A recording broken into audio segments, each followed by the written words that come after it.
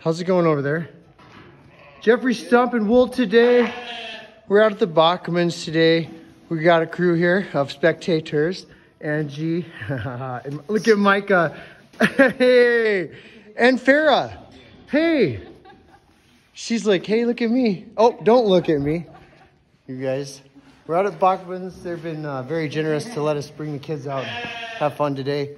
And I just want to commend them for taking really good care of their sheep. They're so beautiful. Aww. If all sheep looked like these, they're just butterballs, you guys.